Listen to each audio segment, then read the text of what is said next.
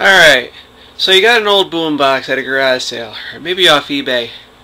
9 times out of 10, you go to put a tape in. Where the fuck is the eject button? Right here. You go to put a tape in.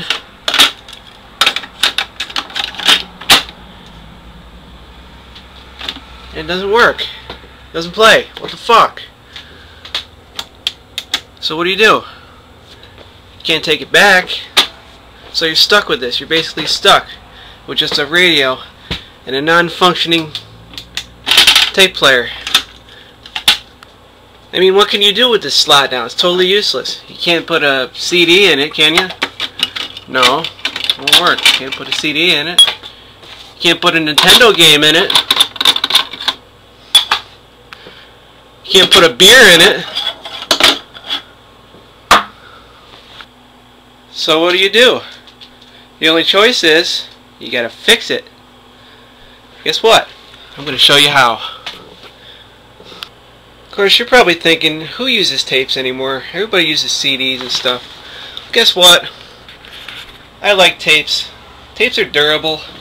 You can take one and throw it on the floor, just like that. Fucking kick it.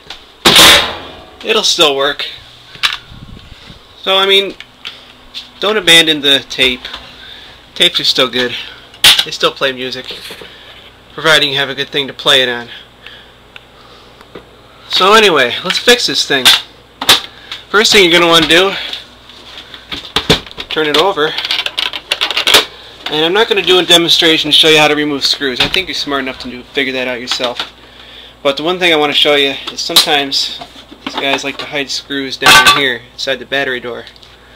So let's take the screws out and we'll come right back and I'll show you what we can find in there. Right? Another place you might want to hide a screw is right underneath the antenna on this particular model. The handle. And this screw right here, you don't have to take that one out. That just holds the antenna in. Okay, now we got the back off. And you can kind of see what's going on in here. Now, I'll show you something interesting. Look on the back of, you can't really see it, but the motor is right here. And I can't read it through the camera, but it says, it's got a date on it. It says 84. So you can figure out the year of your boombox. Now, 9 times out of 10, what's going to be wrong is the belt is going to be broken. Because this thing is so old, the rubber deteriorates. So here's the belt right here.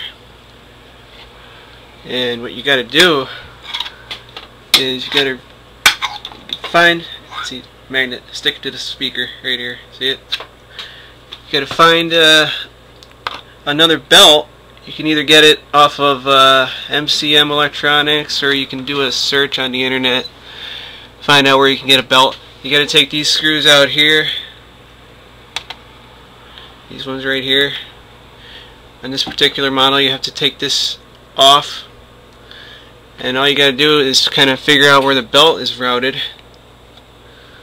Put the belt back on, and there you go. You're done. Alright, we're just going to take this motor assembly up here. See? There's a motor pulley. And that's where it's got to go. Right around that. I already fixed this one, so this belt's okay.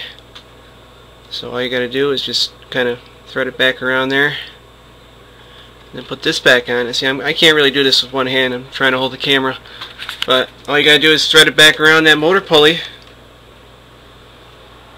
which is right there. Put it back together.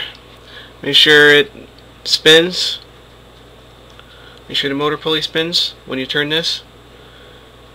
Put it back together and it should work. Another thing you're gonna want to pay attention to in here while you got the hood open is this function switch right here.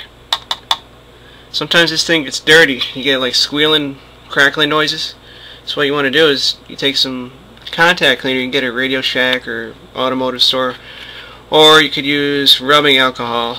Just kind of get it inside here a little bit. You know, take a cotton swab or spray it in here, whatever. Work it back and forth a few times, and that'll clean it right out. That'll take care of any of your noises you might get when you hit the play button. Okay, so providing your cat didn't just knock all the screws all over the place and you can find them all, you can give it a try.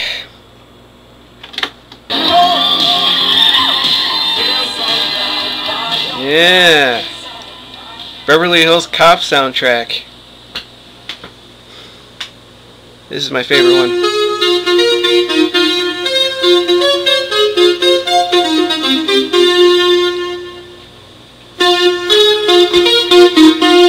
So there you have it. That's how you fix one of these fuckers.